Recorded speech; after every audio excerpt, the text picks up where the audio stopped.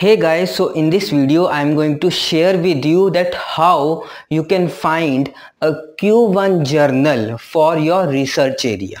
This video is a part of my another video where I have shared all the information about Q1, Q2, Q3, Q4 journals with their meaning.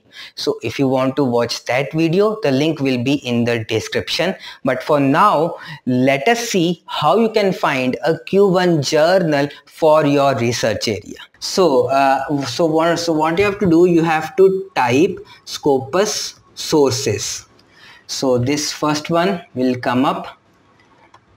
Here, if you have a look, we have this option of these many options. You have to select the subject area, and then from here you have to select the area in which and like whichever is your research area.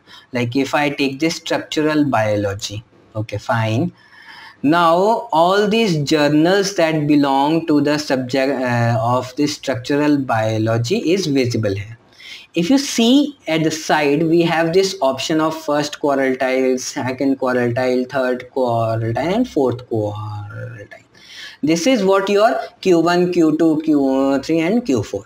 So if I just select this second quartile and click here apply, so all the journals which belong to Q2 will be visible here. So if you have liked this, I'm sure you will also like the long form of this video. The link is in the description. Go ahead and check it out.